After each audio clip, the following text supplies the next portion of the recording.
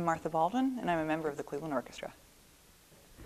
I first came here actually to do my master's degree at CIM, and that was September of 1998. I never left. I studied with Stephen Gaber at the Cleveland Institute of Music.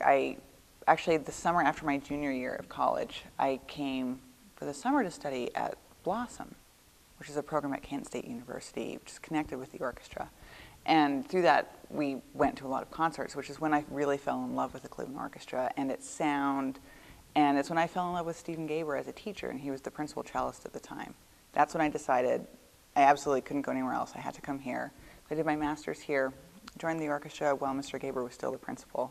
See, I still call him Mr. Gaber in my head. And then, actually, after he retired, the next principal was Desmond Hobig, who ironically had been my teacher at Rice University for my undergrad degree. So I've now played under both of my sort of more adult teachers here at the orchestra.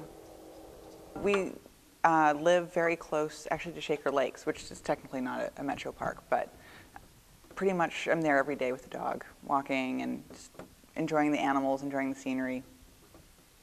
The thing I love most about living in Cleveland is what an easy city it is to live in. You know, I can walk out my front door and be in a park in 5 minutes.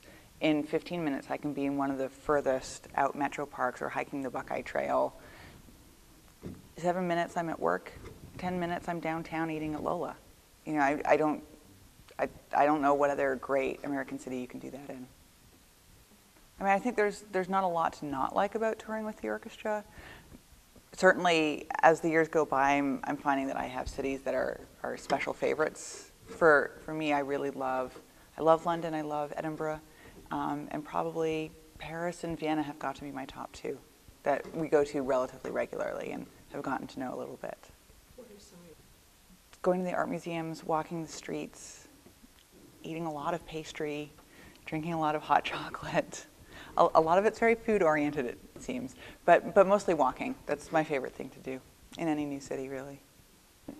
And classical music is what we can do as classical musicians is so broad that if they only come to an orchestra concert, they're only hearing one facet of classical music. So I love for them to hear other facets of it, whether it's solo cello or small groups or big groups, or it's important to me that they get to hear that, and it's fun. It's just fun to play for people.